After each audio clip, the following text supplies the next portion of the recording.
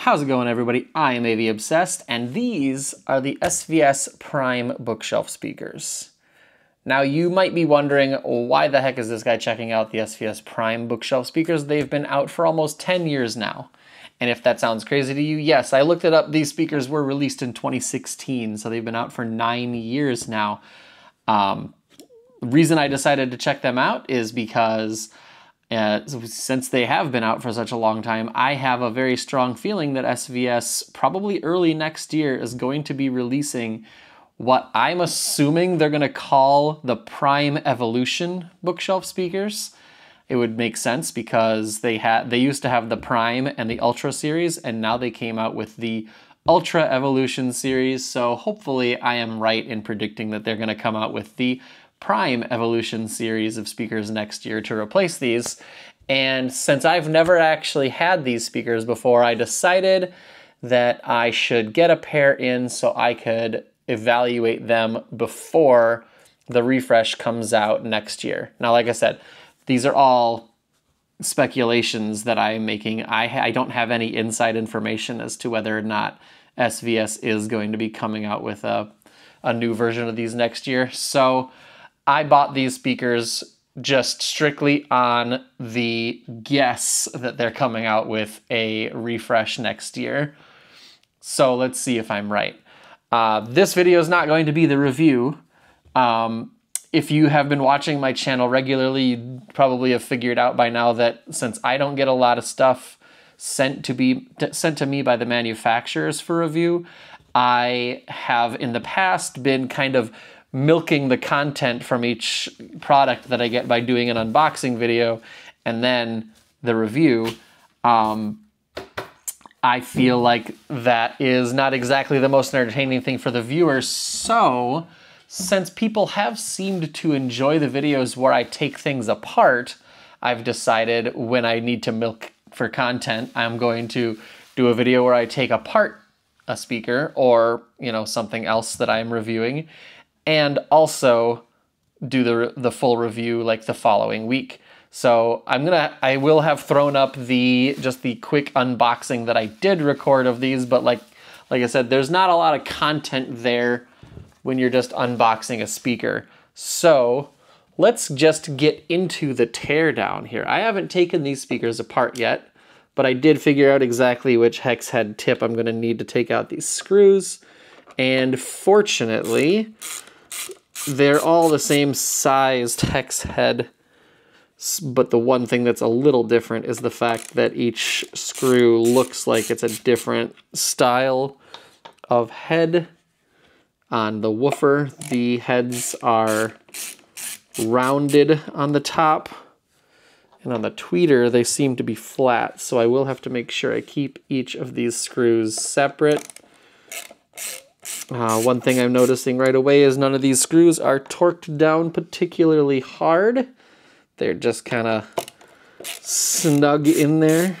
Like you could probably unscrew these even if I didn't have the whole screwdriver. If I just had just the little hex head tip in there, they would probably come out. But that's not a bad thing in any way. Let's do the woofer first. So I'm gonna tip it forward. And then it should, unless they like stick it in there. Nope, it just pops right out. Now I'm gonna tip it back on its backside. And I have to be very careful doing the disassembly on these because I did get the piano gloss black version of these speakers, which I know some people are not fans of the gloss black, but I am. I think it makes everything just look considerably more high-end. Okay, I might have to cut here because I hate these kinds of terminals. They are a pain in the butt to get off sometimes, so I'm gonna probably either cut it or speed it up here. All right, now we've got the little quick disconnected so you can see. Let's check out this woofer first. Not a particularly large magnet. It's not double stacked or anything like that. And surprisingly, it doesn't have a vented pole piece.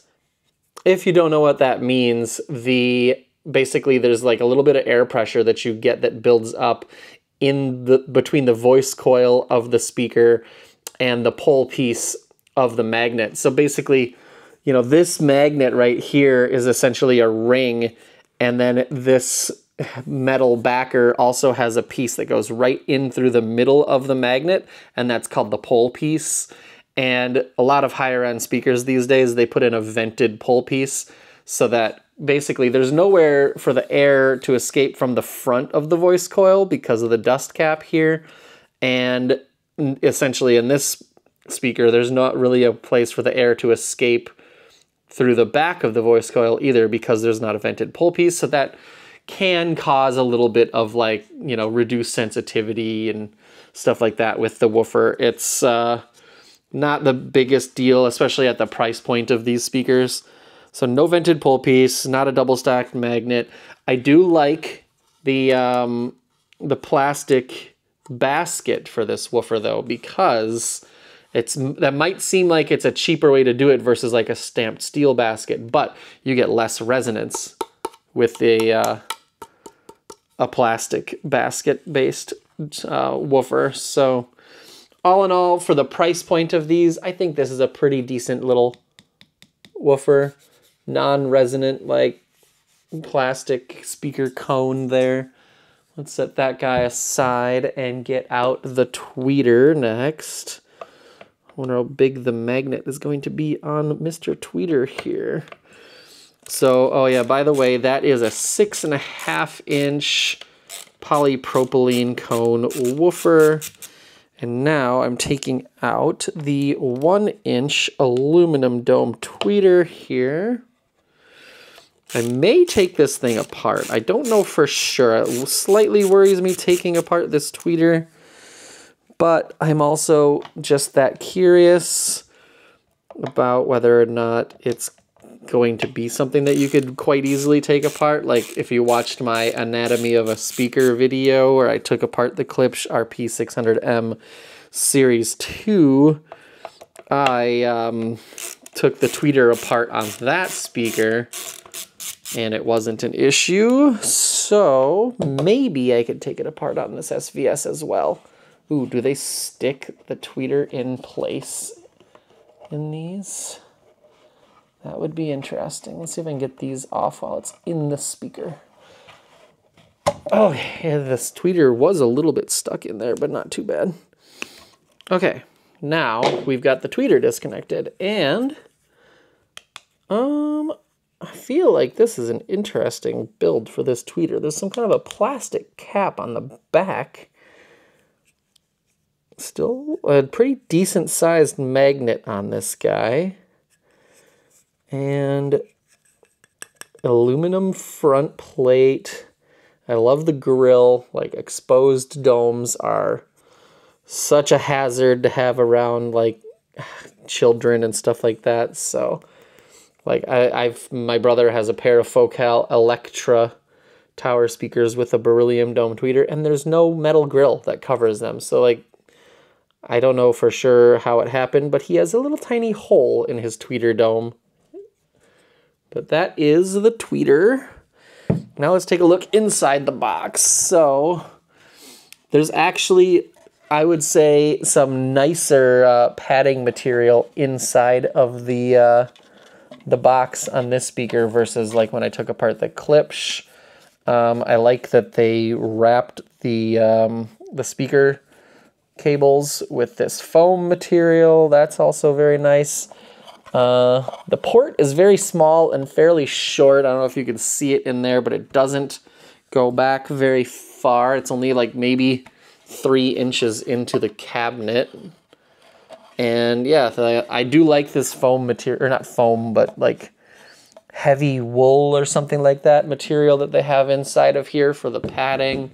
There's no cross bracing whatsoever, which now that the woofer and the tweeter are out of the speaker, it does sound like it could use maybe a tiny bit of cross bracing. Like maybe for the Prime Evolution series, they could have a cross brace that maybe is like a plus sign shaped piece of MDF that kind of goes from side to side here and front to back here. That would add some rigidity to the cabinet.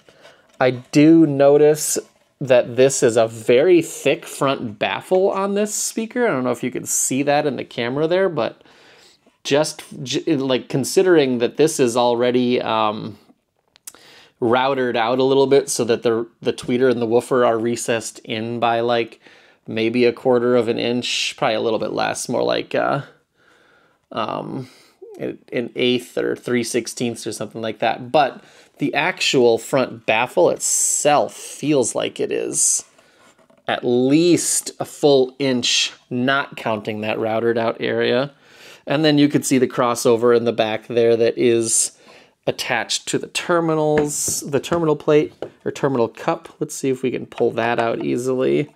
Sometimes with these, the crossover is like too big and it's very difficult to pull the terminal cup out of the hole.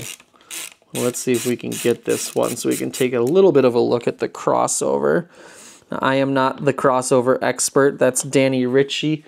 I'm assuming since these speakers have been out for so long, he probably has a video where he like took apart and upgraded the crossover on one of these, but we'll get a look at it too, but like I said, I'm not the type of guy who could sit there and point out every type of component on the crossover.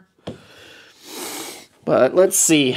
I know enough just to talk a little bit about it. And okay, that's interesting. Yeah, the crossover is definitely a lot bigger than the hole for this. So let's see if it's even possible to pull this out without having to unscrew the crossover from the terminal plate. I don't think it's going to be though. Oh, it is. Oh yeah, she's coming out. All right, so that is now an empty speaker cabinet. I would say all the way around, it's about a 3/4 inch MDF cabinet. But then the front baffle, it's thickened up to about a 1-inch front baffle, which is really nice.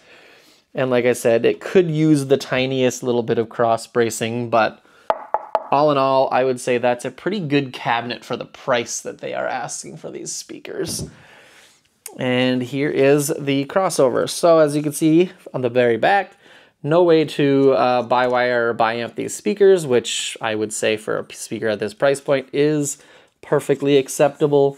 It is a pretty small crossover here though. There is not a lot going on. I believe that's a resistor tower right there. And it looks like we've got just some iron core inductors and another little capacitor and another little capacitor. Like nothing big going on this crossover. So yes, these speakers probably could use a crossover upgrade. Like I'm sure, like I said, I'm sure GR Research, Danny Ritchie has done that. But the one thing I would question on that is if you buy a speaker that costs as little as these do, but then you spend a couple $100s on buying upgraded crossovers, you probably would have been better off just buying, like the Ultra Evolution bookshelves. But some people like to tinker and upgrade, and there is nothing wrong with that. But yeah, those are the insides of the SVS the SVS Prime bookshelves, the old ones that came out in 2016. So I'll be very interested to see when they come out with the the Prime Evolution series. I'm still going with that and assuming that that's what they're going to call it. We'll see how different it is. And now I am going to work on taking apart this tweeter. Hopefully it is easy to take apart without damaging anything. It should be, I honestly think. So let's find out. Okay, those are some very short screws that hold the front plate on the tweeter. Let's pop off all 4 of these. Yeah, the first one I unscrewed it for a while expecting it to be longer, but it was just being held in because of the magnet, obviously, of the tweeter holding it in. But I have been listening to these speakers for the better part of a week now, I believe, and so far I am pretty impressed with the way that they sound for a speaker at, you know, I think they're $6.50 a pair or so, right? Oh my gosh, and that's it?